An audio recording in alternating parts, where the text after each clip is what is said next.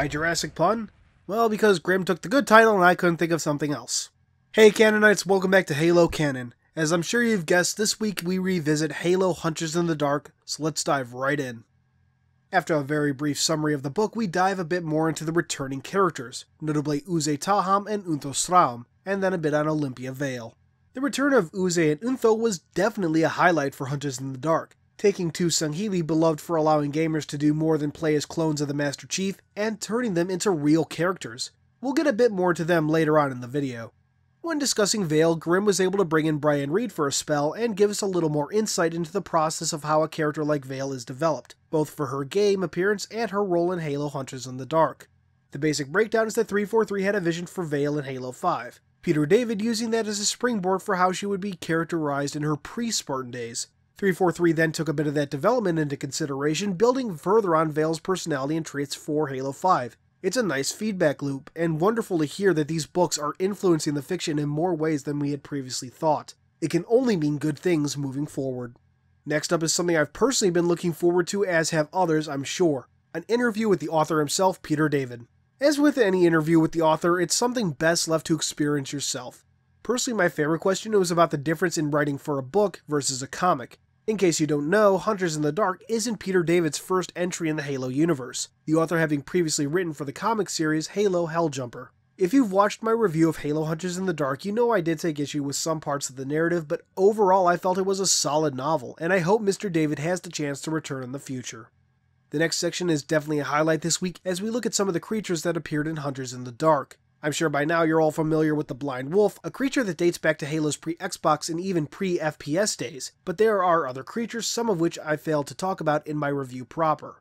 We start with the Sky Leviathan, a flying whale in essence, and a creature originally meant to appear in Halo 4.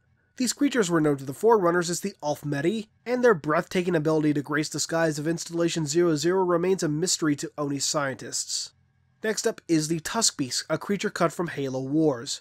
It was known to the Forerunners as the Chaefka, and to ancient humanity it was the Neldarut. They have the unique ability to give off a pheromone that produces psychotropic effects in other creatures, an ability taken advantage of in Hunters in the Dark. Next up, of course, is the Blind Wolf, which I think we've talked about enough up to this point. Interestingly though, this entry names the mission to the Ark from Hunters in the Dark as Operation Far Storm. The Forerunners called these creatures Moraloth. Finally, we have Quadwings, known to the Forerunners as Rangmejo, or something like that.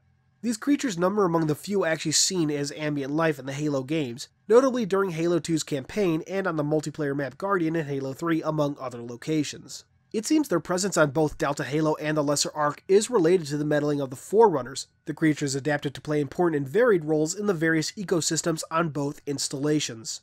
The final section of the article is another Canon Fodder chatternet, this one focusing on the favored moments from, you guessed it, Hunters in the Dark. It's always interesting to see what fellow Halo fans enjoy, and I encourage you to read through some of these entries as they are genuinely interesting. If you ever want to see yourself in a future chatternet entry, keep a close eye on the Universe forum on Halo Waypoint. With that, the article comes to a close, and we move on to what is probably the highlight for many fans this week, the Universe articles.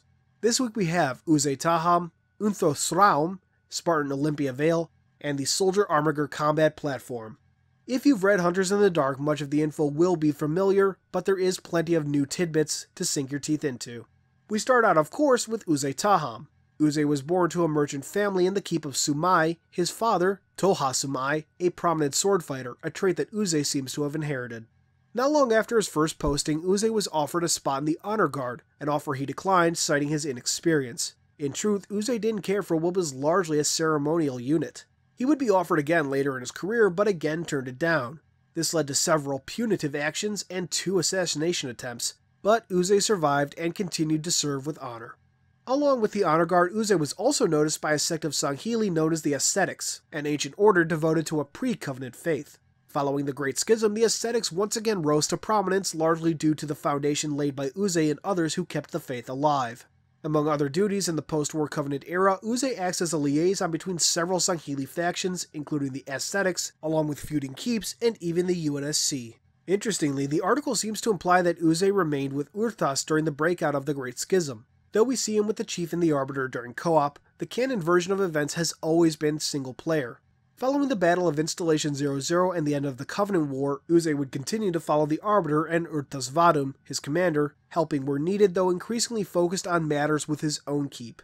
In 2555, he participated in Operation Farstorm, during which he returned to the Ark to stop the activation of the Halo array.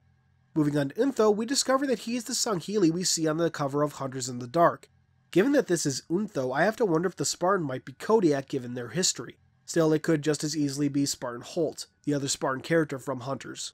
Untho is a young Sangheili and was the youngest of his Spec Ops unit during the breakout of the Great Schism. When he first enlisted, his prowess for leadership and strategy put him on an accelerated path for promotion. When the Great Schism broke out, he quickly rallied with the Arbiter, following Thel to Earth to stop the activation of the portal and later to the Ark. Post-war, Untho is a loyal member of the Swords of Sanghelios, and believes that Sangheili still clinging to Covenant ideals are a disgrace deserving only of quick death. Like Uze, Untho was called upon in 2555 to take part in Operation Farstorm due to his experience on the Ark. Now, and even when he was first introduced to fans, Untho was noted for his respect for humanity and their tenacity. Next up is Olympia Vale. Born in 2536, Vale's mother was a rising star in the Navy's signals intelligence. During a trip to Earth following her mother's promotion to captain and reassignment to HICOM, their transport slipspace drive malfunctioned, turning what was meant to be a 6-day trip into a 6-month limp to the nearest planet. During that time, Olympia listened to AI translations of Sangheili transmissions, teaching herself the language and even correcting and improving some translations. Vale would go on to join Oni in signal intelligence and found herself assigned as a liaison between the UEG and the Sangheili following the war. In 2555, she played a crucial role in Operation Farstorm. Following that, Vale found herself dissatisfied with her old routine and joined the UNSC Wargames, an inter-service event for soldiers that utilized technology similar to that used to train Spartans. Despite her relative inexperience, she placed in the top 5%, catching the eyes of the Spartan 4 program. She was chosen for her combat prowess and her experience in post-war affairs. We end with a look at the Soldier, a type of Forerunner armiger. They were originally used by the Didact to infiltrate human ships during the Human Forerunner War, and later used to bolster Forerunner defenses in the fight against the Flood. Most were exhausted during these battles, though some remained to guard key Forerunner sites. Their recent appearance would indicate that someone has rediscovered a means to manufacture them. Didact! And that was Canon Fodder. Lots of interesting stuff, especially if you haven't read Hunters in the Dark, yet nothing very spoilery. As always, check out the articles yourself, and until next time, this has been Halo Canon. Hey guys, thanks for watching. If you liked this video, please consider giving it a thumbs up, subscribing, and sharing it around. You are the reason I get to keep doing this, so thank you, profusely thank you. If you want to dive deeper into Halo's lore, head over to the Halo Archive. It's a lore-based community that welcomes everyone from experts to rookies. No matter what your working knowledge, you'll be sure to find a friend and a good time.